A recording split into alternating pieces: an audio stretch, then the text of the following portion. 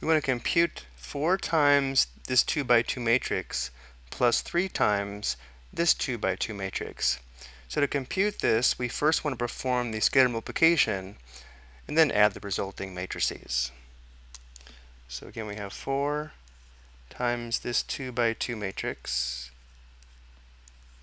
plus 3 times this 2 by 2 matrix. So again, the first step is to perform the scalar multiplication. So 4 times this 2 by 2 matrix will result in another 2 by 2 matrix where the element in row 1, column 1 is going to be 4 times negative 9, which is negative 36. The element in row 1, column 2 is going to be 4 times 0, which is 0. The element in row 2, column 1 is 4 times 2, which is 8.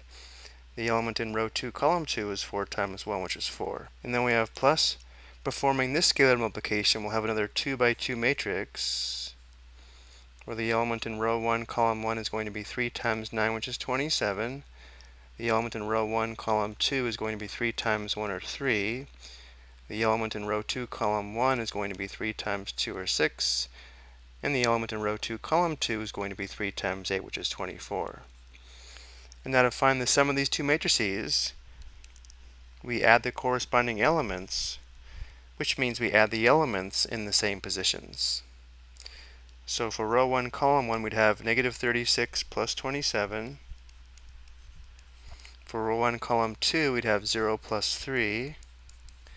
For row 2, column 1, we have 8 plus 6. And for row 2, column 2, we have 4 plus 24. So simplifying,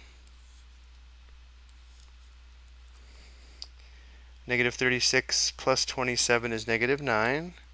0 plus 3 is 3. 8 plus 6 is 14. And 4 plus 24 equals 28. So this 2 by 2 matrix is the result of performing these matrix operations. I hope you found this helpful.